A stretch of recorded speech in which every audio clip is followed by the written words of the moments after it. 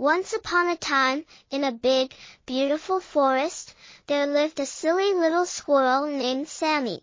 Sammy loved to play and have fun all day long, but he was always getting into trouble.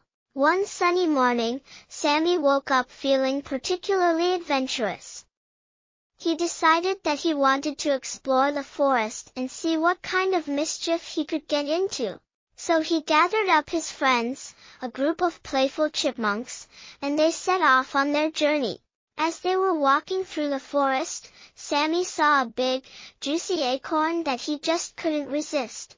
He darted towards it, but just as he was about to grab it, he slipped on a patch of slippery moss and went tumbling down a steep hill. Sammy and the chipmunks rolled and bounced down the hill, dodging rocks and branches along the way. Finally, they landed at the bottom, dizzy and disoriented, but completely unharmed. As they looked around, they realized that they had stumbled upon a beautiful, shimmering river.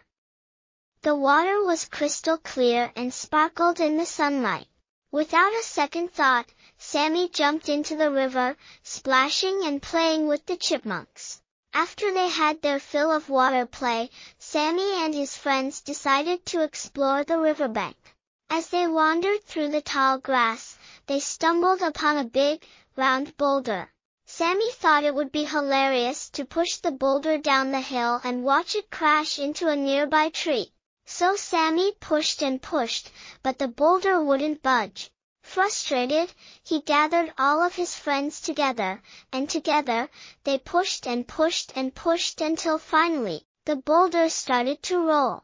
But as it picked up speed, it began to roll out of control, and the chipmunks and Sammy had to run as fast as they could to get out of the way. The boulder crashed into the tree, shaking the entire forest and causing a loud rumbling sound that echoed for miles.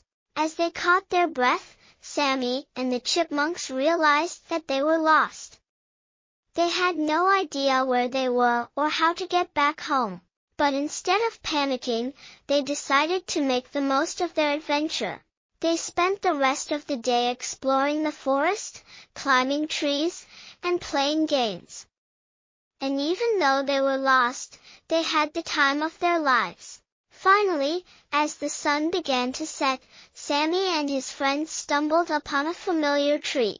They knew they were close to home, and they were thrilled to be reunited with their families. As they said their goodbyes and went their separate ways, Sammy realized that even though he had gotten into trouble and gotten lost, he had the best day of his life. And he couldn't wait for his next silly adventure in the big, beautiful forest. The end.